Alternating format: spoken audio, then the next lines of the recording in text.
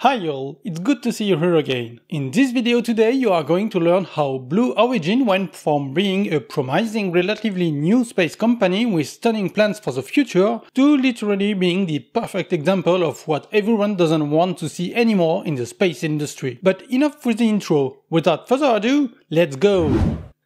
Blue Origin has not always been that company everyone hates. In fact, in the mid-2010s it was quite the opposite. Being a fast and innovative company, Blue Origin was able to develop the BE-1, BE-2 and BE-3 engines in just a few years and have prototypes fly as early as 2011. On top of that, the company's goal was to save the planet, no less. Bezos is convinced Earth has to be preserved as a garden and that there is only one planet suited for life in the solar system. The ultimate goal of the company would be to transfer most heavy industries into space in order to preserve Earth.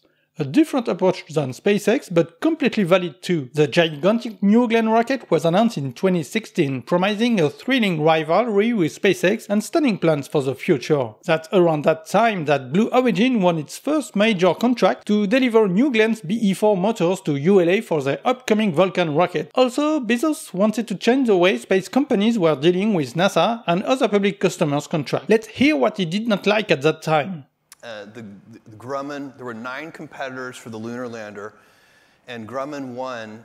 The RFP was released, and then it was awarded to Grumman 6 months later. Today, there would be, 3 protests, and the losers would sue the federal government because they didn't win. Okay, this is the place. What happened then? First, Bezos had other things to focus on.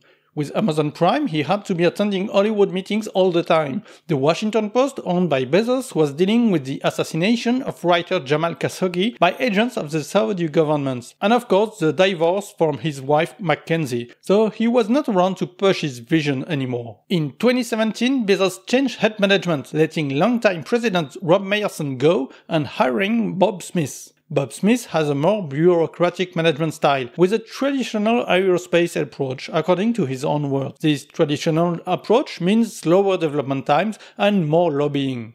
Blue Origin's lobbying was huge and centered about returning to the moon and selling Artemis to the Trump administration. More on that later. The first project to suffer from Bob Smith's approach was the BE-4 engine. This is a first-stage engine, powerful, reusable and cryogenic. It was originally planned to be ready for 2017, but delays happened, which is quite normal for such a project. But while Meyerson had instituted a hardware-rich approach, more expensive but much faster, Smith stopped that and returned to the traditional slow way of engine development. As a result, we are mid-2021 and still not a single flight-ready BE-4 engine has been produced, and the motors might not be delivered in time to ULA for the first launch of their new Vulcan rocket, which of course is a cause of tensions between ULA and Blue Origin. From that point on, everything started to crumble. In 2019, Blue Origin competed against SpaceX and ULA to launch all the US military satellites for the 2022-2027 timeframe. Blue Origin filed a complaint before the award, but lost to SpaceX and ULA in 2020 anyway. It is believed that Space Force officials were concerned with BE-4 engine's delivery issues, and they wanted the company to focus on that problem before building its own rocket.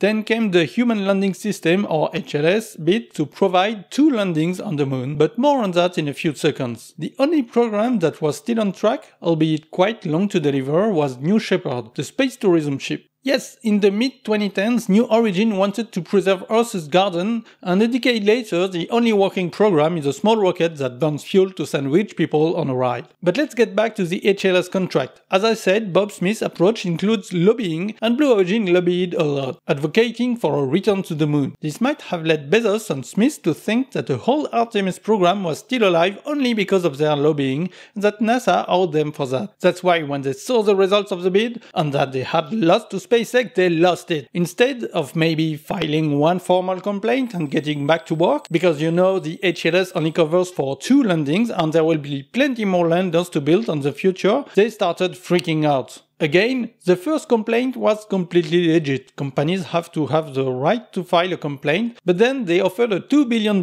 discount out of their $6 billion offer and threatened to sue NASA if they did not take the offer. And of course, after that they sued, becoming the very thing they were supposed to end.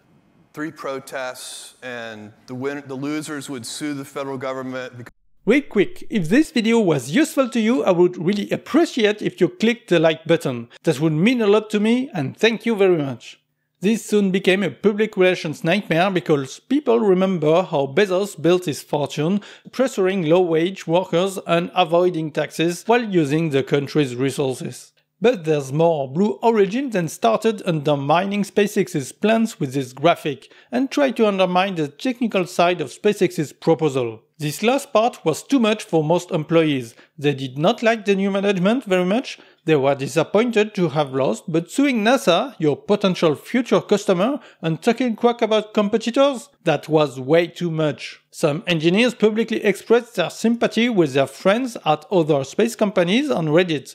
Others just left. At least 17 key leaders and senior engineers left Blue Origin this summer alone. It's okay to have some turnover, but no, we are far beyond that. Anticipating that, Bezos sent a $10,000 bonus when he returned from his successful trip to space, but that's probably not enough to change the spirit about the company, as seen on this Glassdoor approval chart. All this drama is a shame because Blue Origin still has really interesting plans for the future and highly skilled engineers. Take for instance the Project Jarvis to reuse the second stage of the New Glenn rocket. Yes, it takes some ideas from SpaceX's Starship. And so what? If it works, that doesn't bother me at all. Interestingly, the project has been walled off from Blue Origin's general management to allow more innovation. They also are going hard on developing the hardware to allow for in-situ resource utilization or ISRU, to live on the moon and more likely extract valuable resources from its ground and asteroids. Blue Origin is at a turning point right now. If they pursue the same trend as during the last few years, I don't think they will stay around for long, and that would be for the best. But if they somehow manage to change what clearly is not working and focus on their core mission, their goal of saving Earth by building a road to space, then I would be thrilled to see a once innovative company propose disruptive concepts and designs once again, and maybe add a bit of competition to a future that seems so overwhelmingly dominated by SpaceX. If you want more information on the BE-4 delivery problems to ULA's Vulcan rocket, you should definitely check this video over here.